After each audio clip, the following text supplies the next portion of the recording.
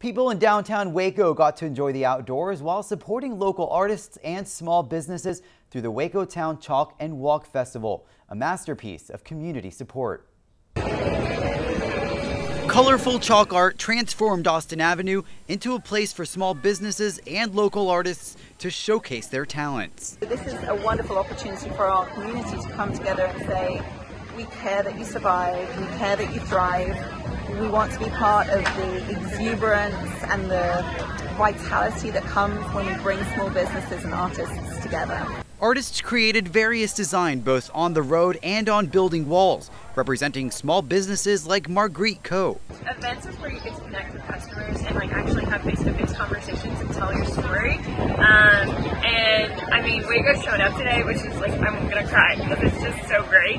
The recycled glass jewelry design business that works with special needs young adults says they've had a rough year because of the pandemic, and events like these are priceless. It's been a really long road, and going into this next year is going to be make or break for us. We're really excited to finally be out. We're thankful people showed up today for us. Over 100 vendors set up their tents showcasing what their business has to offer, who partnered with some 50 artists who were there to tell their story through chalk. I was like, I hope my art is good enough that people want to come and buy from me. I hope they stop and say, this is nice. Oh, by the way, I want to go over there and buy some more. All while building new relationships in the community, an exposure that's been so needed after a year that's forced so many to close their doors. Waco is a special place. The people are nice.